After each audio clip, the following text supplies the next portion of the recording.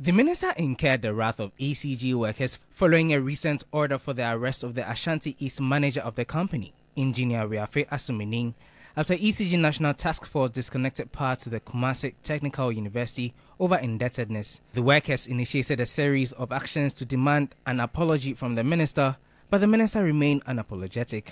The leadership of the ECG Workers Union, who led the protest against the regional minister at the May Day event, insisted Osei Mensah should apologize and withdraw the police case against their manager.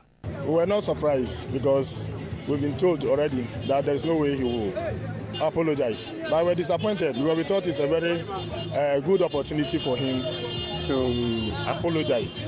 And since that is what he wants, but we are not satisfied with a lot of allegations that he made in his press conference, and it will come out. I think our attention was taken by this program, and after the program, you'll hear from us. Until the minister withdraw the case from the police and apologize to our general manager and ECG as a whole, we are not going to do anything with him.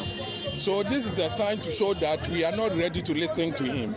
We are not ready to listen to him. It's a protest, peaceful protest on the May Day.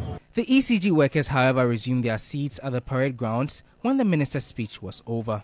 The Ashanti Regional Minister, Simon Osei Mensah, urged all to help ensure free and fair elections. A successful election is not solely the responsibility of politicians or electoral bodies.